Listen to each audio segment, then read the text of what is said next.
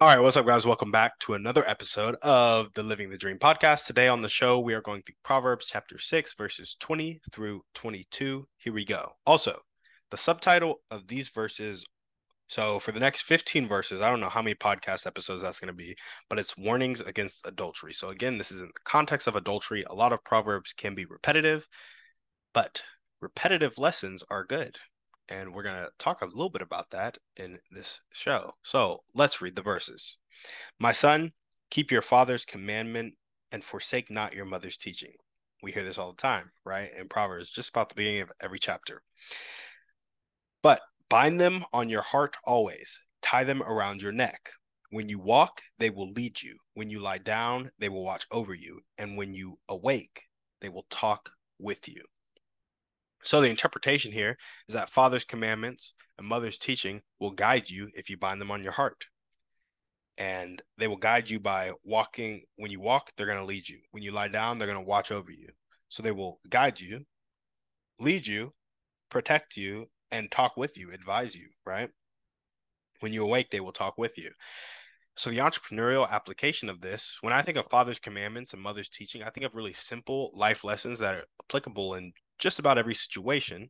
So when I'm thinking about entrepreneurship, I'm like, remember to apply the simple lessons to business and let them guide you. Some of these lessons are like, put people first, smile. Like smiling is a great trick for customer service. Or what's another one? Put people first, smile.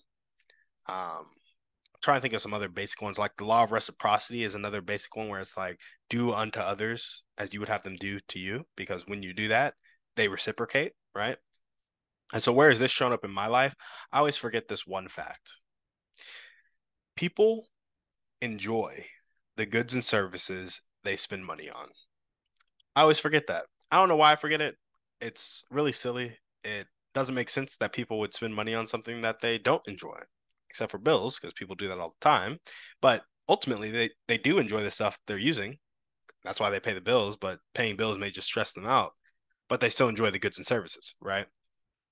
And so it's really interesting that I forget about that because when I'm thinking through my business models, I'm like, but would people pay money for this? That's a question a lot of entrepreneurs ask themselves.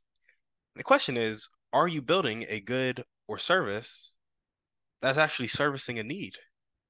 Because people get money to spend it on stuff that they care about, whether it be a house, a car, their family, their health, creating more wealth, right? Like they're spending money on stuff that is useful to them and they enjoy spending that money. It's not like you're robbing them.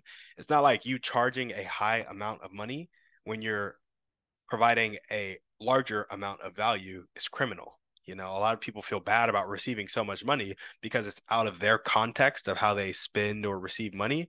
It's just like, if people want to pay $2,000 for a used mattress because they're going to enjoy that mattress, give them the mattress and take their $2,000. Like, who are you to say what that person does or does not enjoy? And so, again, it's this simple lesson of not thinking about yourself, but thinking about other people. And when you apply that simple lesson, it's like, okay, what good or service are people going to enjoy that I can collect money for so that I can sustainably provide that good or service in the best way possible? That's all business is.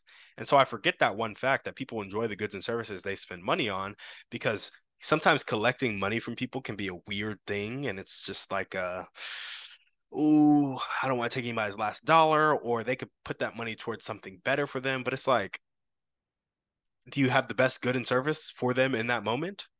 Because if you don't, go work on your good and service. If you do, you should feel good about taking their money because you're going to help them a lot more than that $1,000 could help them, than that $3,000 could help them, than that $50 could help them, right? So, for example, when somebody goes to get a haircut, everybody likes looking fresh. If you charge them $50 for that haircut, $200 for that haircut, and that haircut makes a good first impression at a job interview that then gets them $200,000 a year, look at that. You've made them a lot more money. Like, that is valuable. That was well worth that $200 spent. That's a haircut that's worth $5,000. And so if you could guarantee that your haircut's going to get somebody a $200,000 job 70% of the time, that's a haircut worth $3,000.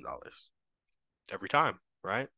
And so, because all they got to do is spend 3,000 three times and they're almost guaranteed to get that job. I'm not good at that math. I didn't just do that in my head, but I'm like 70%, 70%, 70%.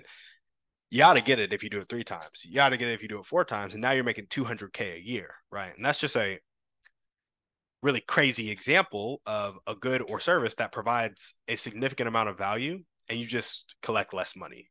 And so that's what business is. And I always forget that fact that like whatever good or service I'm providing, people are going to enjoy it. And that's why they spend money on it. And then all I have to do is deliver that in a way that they enjoy it. And, you know, it just compounds on itself. But yeah, I just forget that. And I wanted to share that with you guys. And if you're thinking about any business idea and you're thinking about collecting money for that business idea, remember this. People like spending money on stuff that is valuable to them. And don't let the fact that you feel like somebody's being wasteful stop you from, you know, selling them a good that provides that much value to them because you don't know their life.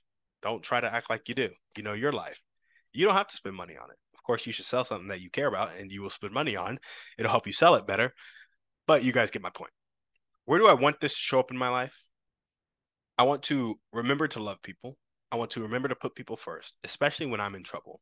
And so it's easy to forget basic things when you're in flight or fight mode. And so if I feel like my finances are in trouble, if I feel like my physical health is in danger, or just anything I want is in danger, it's going to be hard to remember to love people and put people first because my whole body is going to be screaming to put myself first. However, again, do unto others as you would have them do unto you. That law of reciprocity will kick in, and you'll start to get what you want by giving everybody else what they want. And I think Zig Ziglar said that. I can tell you how to get everything you want in life. You just got to help enough people get exactly what they want in life. It was something like that. And so I think it's a true statement. Run with it. And when you're in trouble, remember to love people and remember to put people first. How can you guys apply this to your life? Well, you can do what I just said, but you can also focus on the true things that your parents told you growing up. A lot of us, you know, may have had good parents, may have had bad parents. Your parents definitely lied to you at one point. They were definitely flawed at another point. They probably did something that was insensitive at multiple points. But there were plenty of gems sprinkled in there from the life that they lived. And remember those, apply it to your life. And yeah, take those lessons and focus on the simple ones because your father's commandments and your mother's teachings, they guide you, they lead you, they watch over you, and they talk with you, right? So they advise you. If you guys you grew up without parents or you can't think of anything good that they ever did for you, that's the case for a lot of people, sadly. If you can't find those gems in your parents' teaching, get a source of truth. The Bible, I recommend it. Obviously, I'm reading through Proverbs, and you guys if you've been following my Proverbs series, you've been hit with multiple truth bombs, right? So Proverbs is a good one, but you know, if you don't want to be Christian, if you hate the Bible, you know, find another source of truth and just read it and interpret it, apply it to your life, and see the results that it gets you. And you know, keep an open mind because that source of truth is important. And that thing that you kind of run everything in your world up against, we all have it. And the question is, are you intentional about building it? So that's what we got for you guys today on the show. Thank you so much for listening. We will see you on the next one. And on that note, we're out.